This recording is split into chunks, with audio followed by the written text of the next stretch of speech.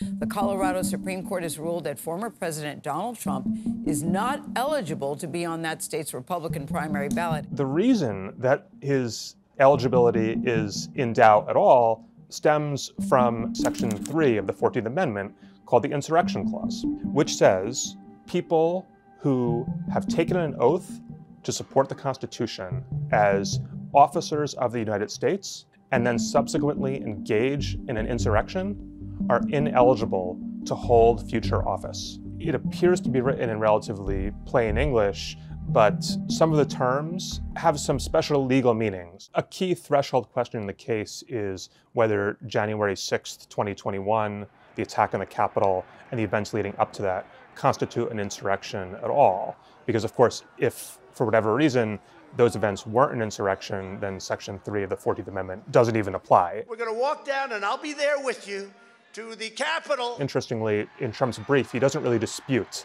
that the attack on the Capitol was indeed an insurrection. What he mainly disputes is whether he actually engaged in it. Another really important but somewhat technical argument is what it means to be a, quote, officer of the United States. Trump responds, and he's supported by some scholars on the right, who say that the presidency is not an officer of the United States at all.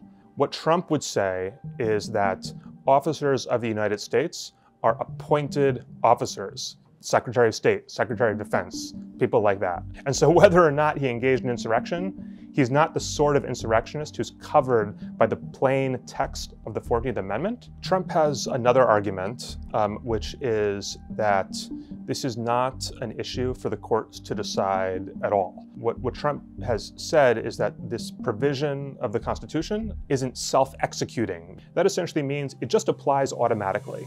But what Trump says is that this clause is different. Courts can't enforce it unless Congress intervenes and passes a specific law and essentially says such and such person is an insurrectionist and we invoke 14th Amendment to disqualify that person from the ballot. We are here today to authoritatively express that President Trump did not commit an insurrection, and we believe Congress has a unique role in making that declaration. Both sides in the case are asking the U.S. Supreme Court not just to issue a ruling about Colorado specifically, but to clarify whether Trump really is disqualified from running for president again.